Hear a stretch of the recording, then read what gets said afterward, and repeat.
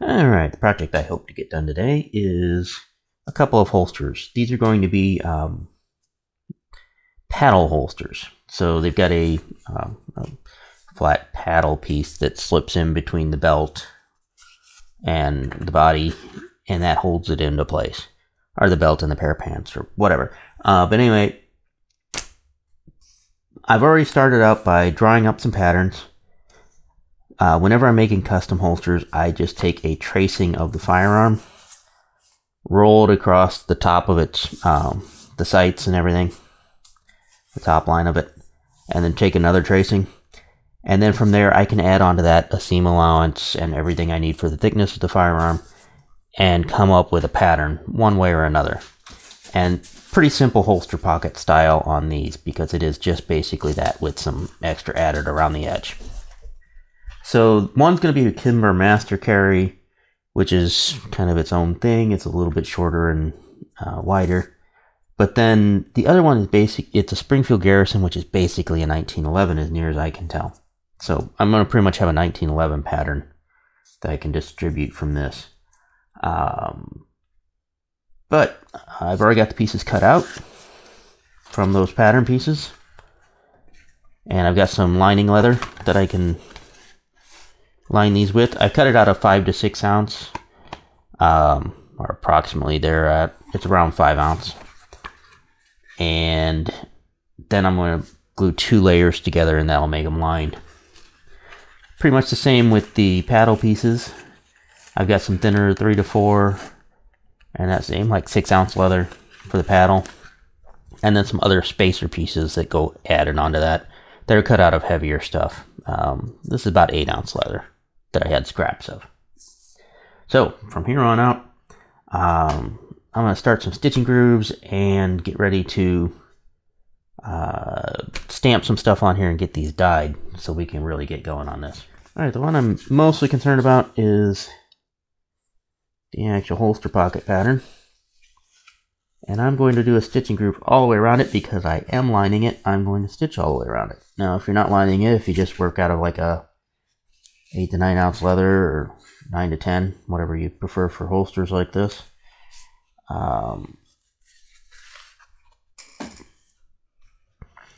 you won't need to do as much stitching groove. You'll just have to do it along here where you're going to actually stitch the holster pocket shut. Now these pieces are going to have other pieces added onto them. One's going to be right here, only on the back side. And same with this piece, it's going to be, well, up here, again, on the back side. And this is going to be the spacer between the holster and the paddle. This is just going to be a piece to make something to catch on the belt so that the holster doesn't pull out. So for those pieces, I need to do some stitching grooves as well, but they need to be pretty much inside that area. So for this side, it's not too hard.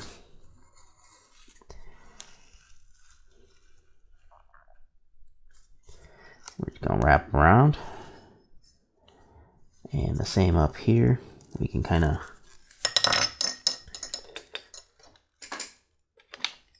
mark where it's going to be.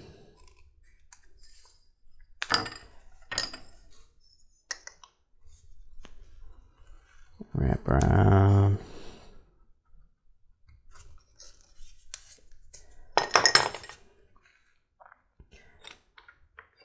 And then we can use a straight edge to go across that other side. And either you can run your stitching groover along the edge of the straight edge, or if you have a freehand groover, like this little guy, which the camera will not focus on.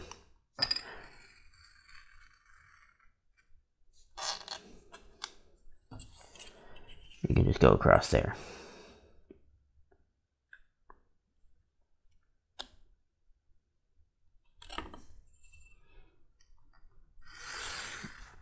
Don't want it to stretch out of shape when I go ahead and stamp it, so I'm going to tape up the back.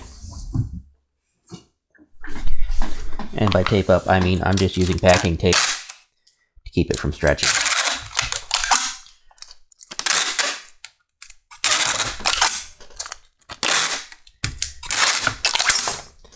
These are set up to be right-hand holster pockets. So like this is the back of the holster, so that part doesn't really need to be stamped. Gonna fold around. This is gonna be the front of the holster on the outside, on the right-hand strong side. So this is the part I'm really stamping. So we're just gonna mark ourselves just off center, so it kind of wraps around to the back a little bit. We're going to mark a line. Real lightly like.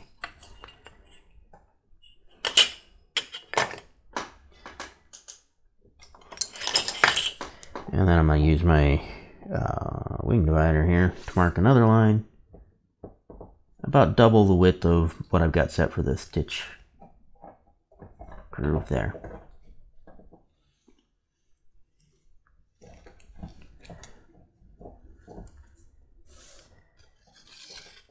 Mark our lines in, our first lines with the basket weave tool itself. And let's get going.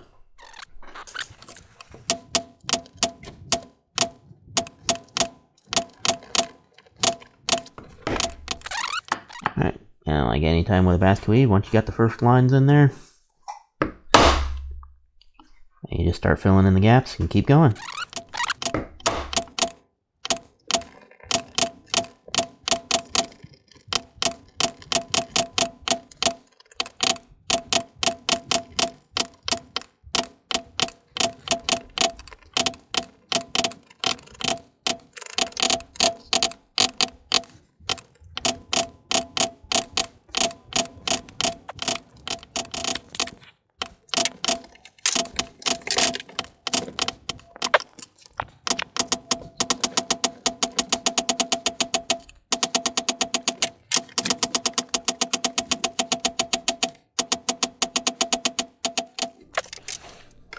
Alright, all these pieces are stamped. Let's go ahead and bevel some edges real quick, and then I can go ahead and get some coloring done on these.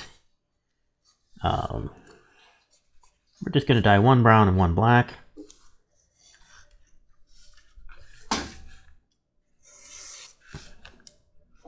Nothing really exciting or different.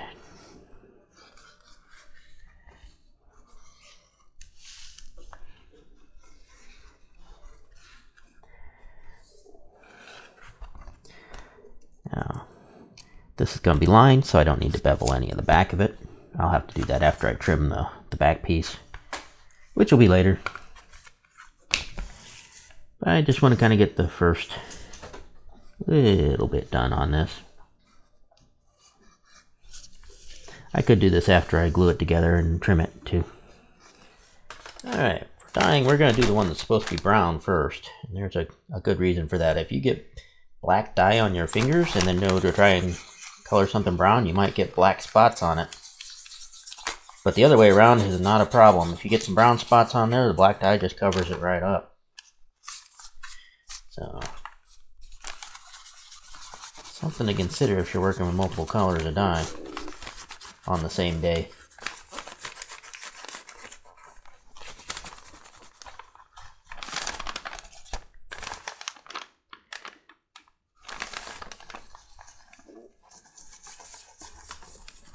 Alright, and the same thing is true of putting finish on pieces, whether you want to put it on the brown pieces first, because you will pick up a little bit of the dye sometimes, and if you've got the black piece first, you'll spread that around on your brown piece and leave streaks.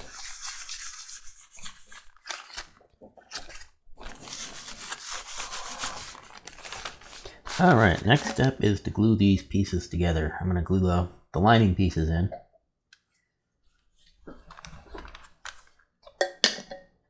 Kind of my usual way, using barge cement.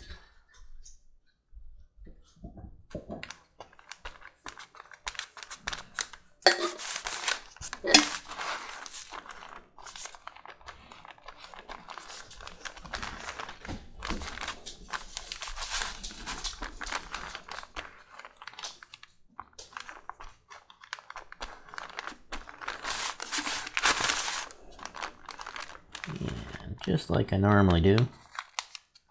I'm going to go ahead and put this together on one side, keeping it from sticking together entirely. I want to fold it so that when I go to put it together later, I don't wind up with as many wrinkles on the inside of it. It's more shaped already.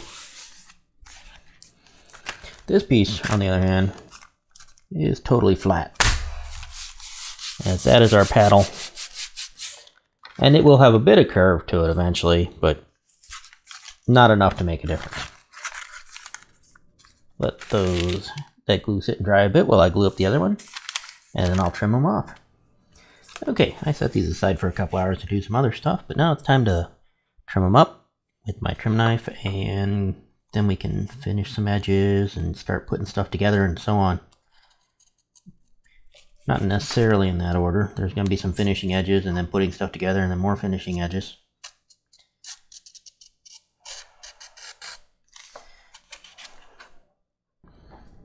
Alright, now let's go ahead and bevel the edges on the back side of this, except for right here where the it's going to attach to a holster up at the top. We don't want to bevel that because we want a nice square edge there that we can finish up later and meld in with the other ones. So we're going to stop just shy of that. And on this one, the same way, these are going to come together, so we don't need to finish those up. I'm going to square that off later. But I do need to finish up around the top mouth of the holster and the bottom toe of the holster.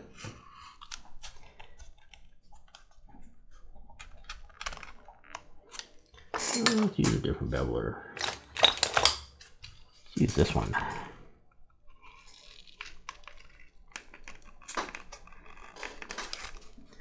A little wider, but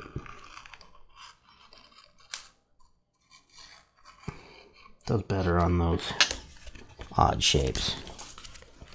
Alright, then we're going to finish up edges like I normally do on holsters. The top and the bottom edges. Before I sew it shut, I want to finish some of that up. On this particular one, it's going to be a little different in that I'm going to have a piece sewn onto the back of it up here. I'm probably going to have to do a little bit of grinding to shape that anyway. But yeah, let's go ahead and dye it before we get too far into this. Alright, for the brown, I'm just going to use, I got one of these dye pin marker things that's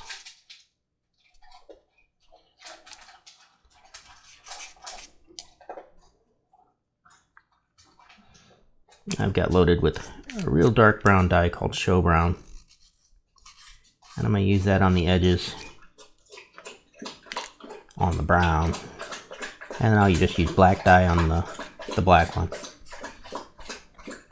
You could use the same color dye that you use on your leather front and back as well on your edges, but it stands out good if you do a burnished edge that's a darker color like this. Okay, now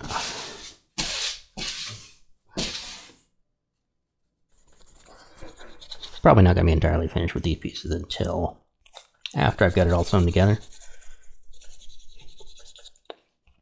But it doesn't hurt to do a little bit of this now while I'm doing the top and bottom of the holster.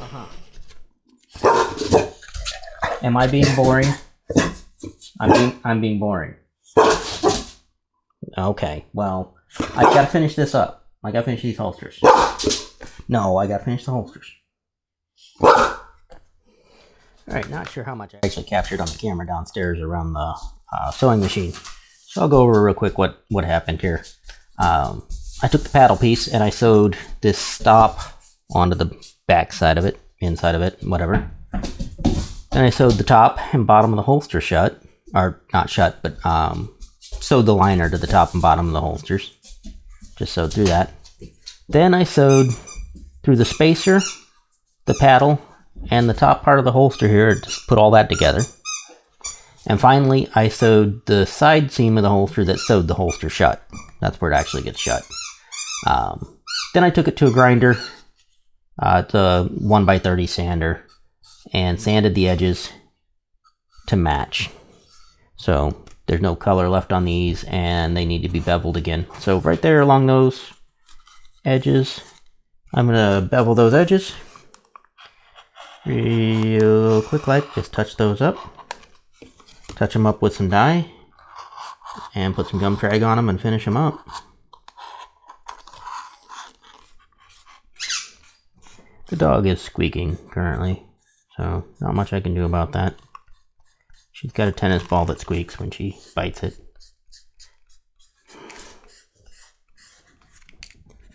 Yeah, we're going to finishing all this up a little bit more. And then of course the final step will be shaping the holster. On this brown one, I'm going to do that with some plastic wrap. I'm going to take it to the range when I meet the guy, and I'm going to shape it to his firearm because I don't have anything exactly shaped like that. But on the black one, I do have something shaped like a 1911, so I will use that to shape it.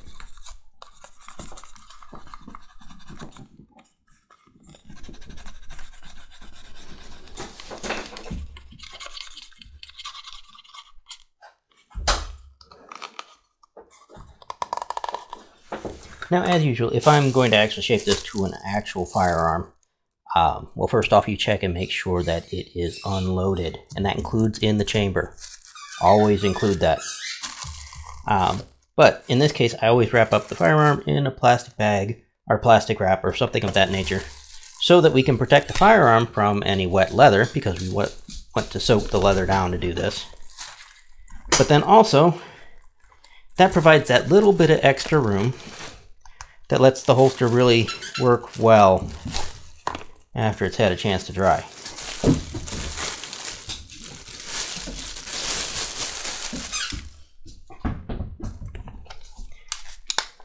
And in this case, the leather's still wet, so it's still sticky, but you can basically see how it's going to fit.